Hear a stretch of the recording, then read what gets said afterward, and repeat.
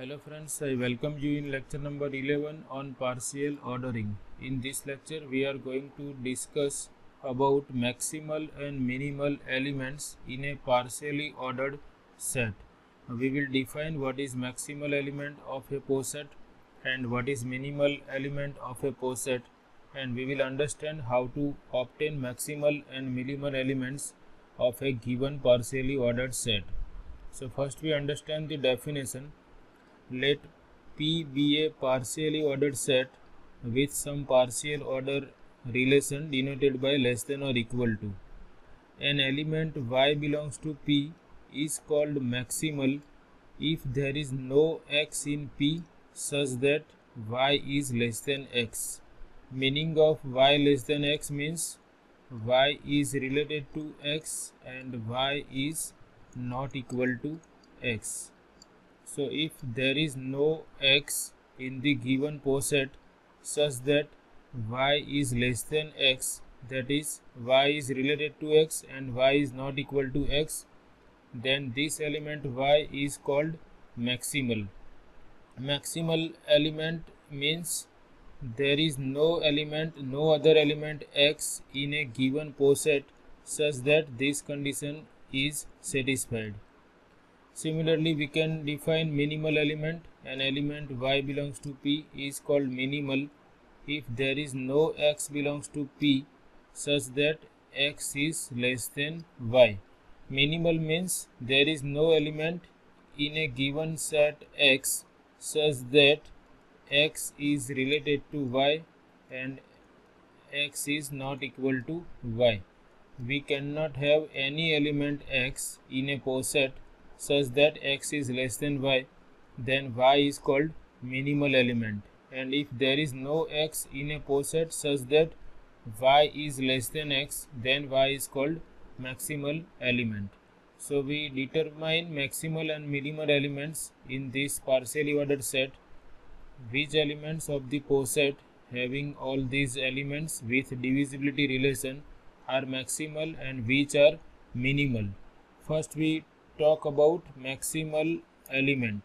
So maximal element means out of all these elements we have to decide those elements y such that there is no other element, say x, in this set such that that element x is less than y.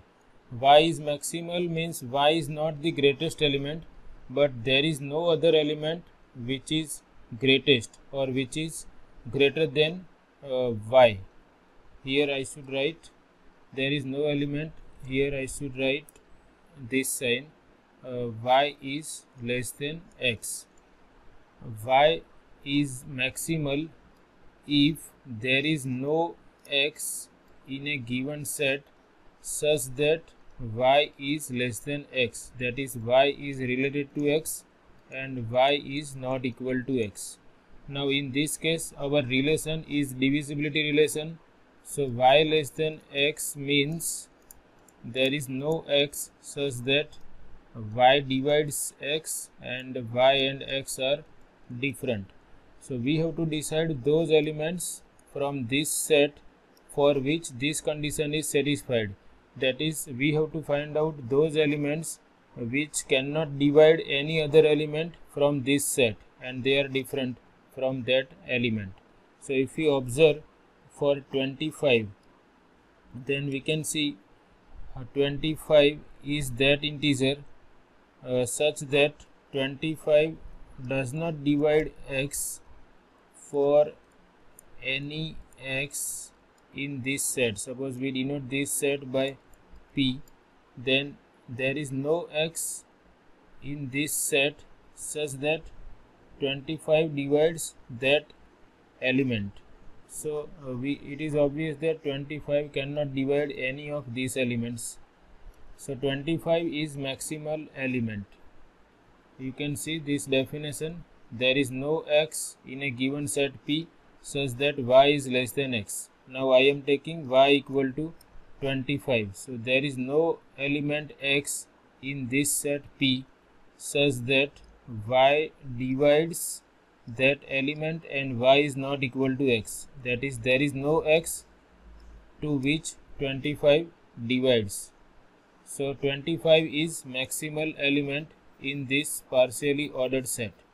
Similarly, we can see that 20 is also a maximal element because 20 cannot divide any element which is given in this set. So 20 is also maximal element. There is no x in a given set P such that 20 divides that element x and 20 is not equal to x, and this we can shortly write as 20 is less than x. So 20 is also maximal element.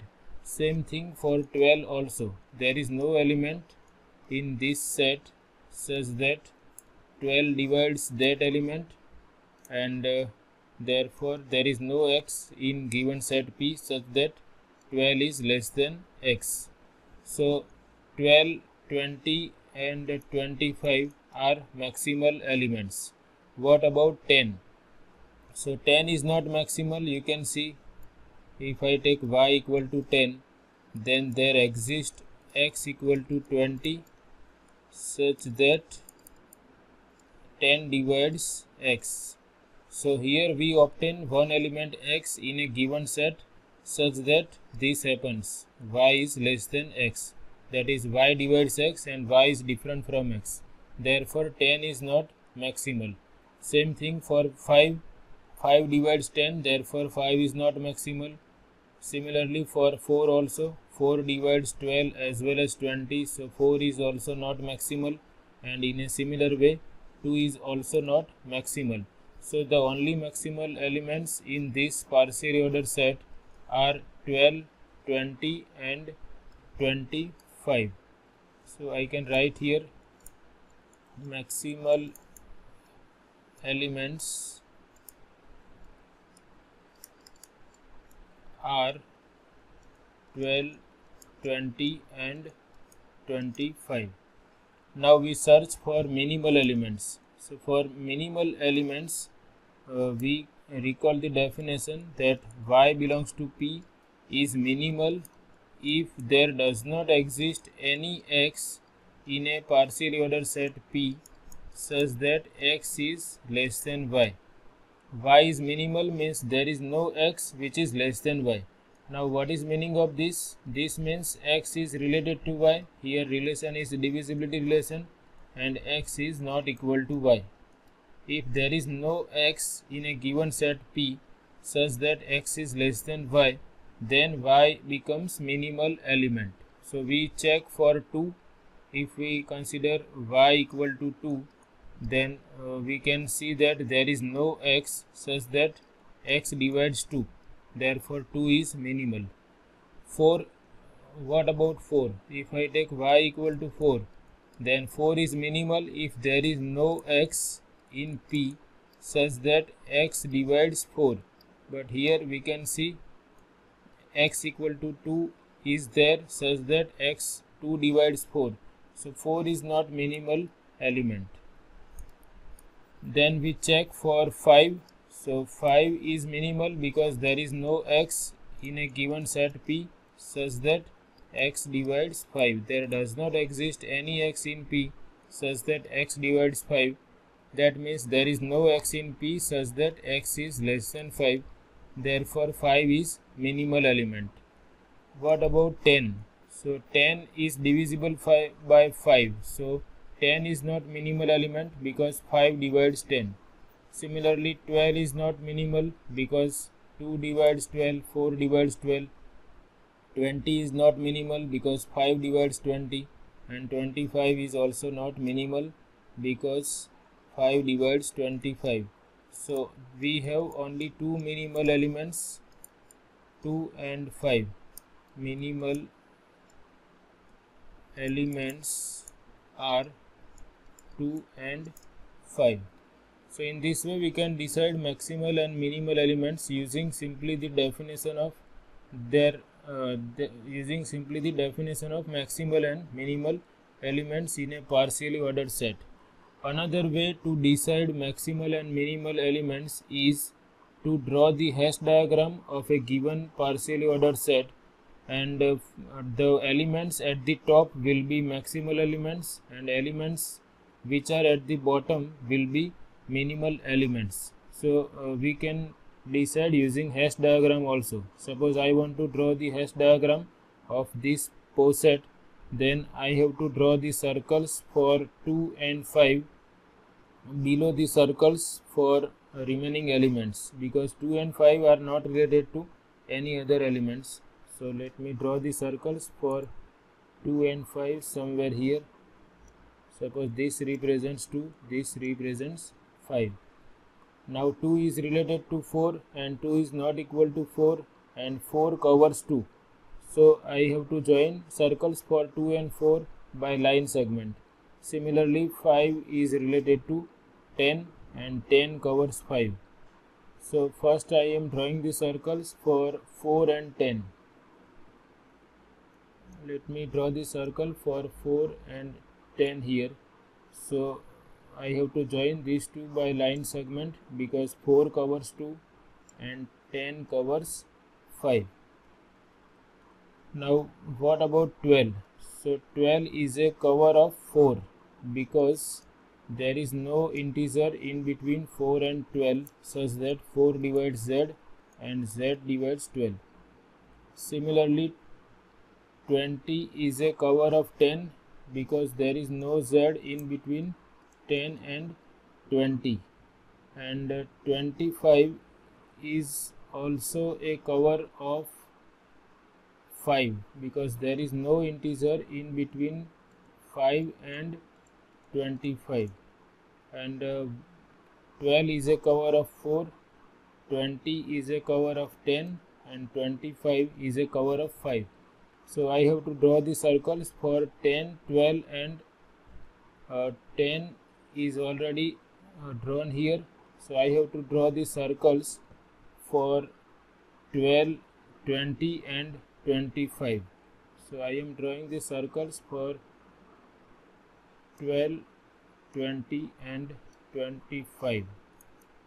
12, 20 and 25, and 4 is covered by 12, 10 is covered by 20 and 5 is covered by 25. So let me draw the hash diagram in this way, or I can rewrite again.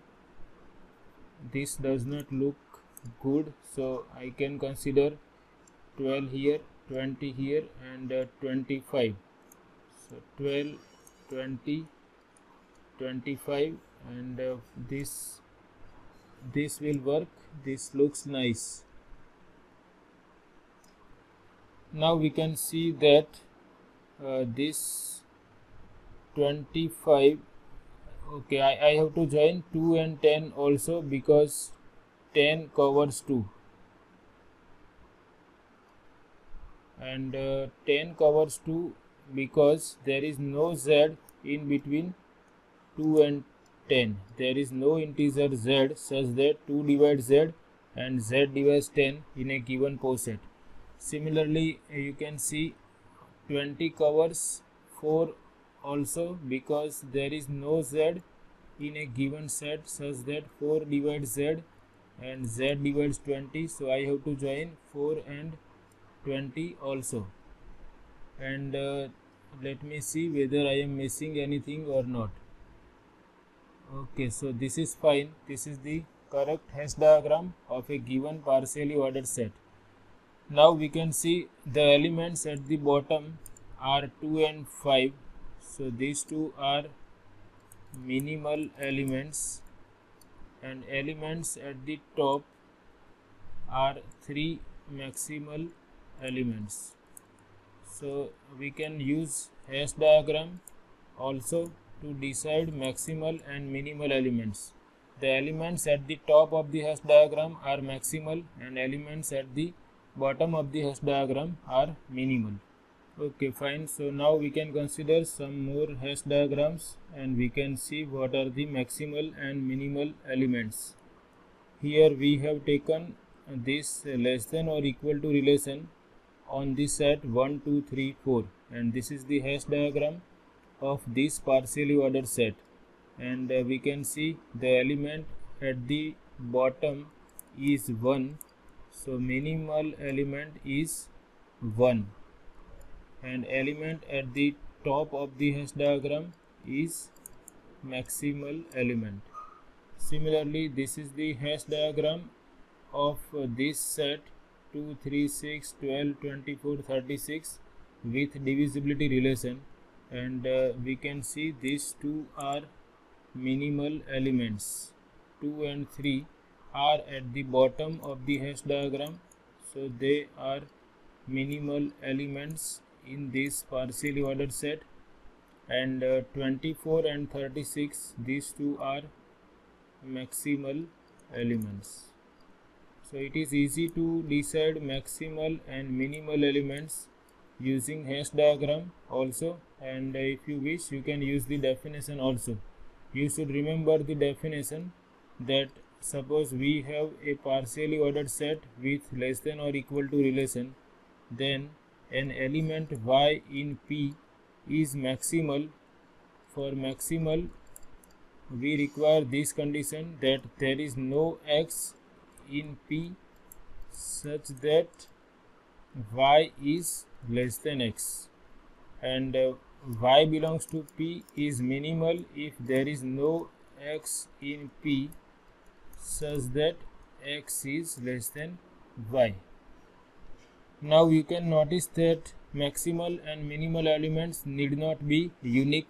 Here we have two maximal elements, here we have two minimal elements, so they can be more than one also. And I have written here maximal and minimal elements need not be unique, and they are easy to spot using a hash diagram, and they are the top and bottom elements in the hash diagram. So in this way we can decide about maximal and minimal elements. They can ask you to determine the maximal and minimal elements of a given partially ordered set. So either you can use the definition, or you can draw the hash diagram, and then you can decide the maximal and minimal elements. So this is all about this session. I hope you like it. Thanks for watching.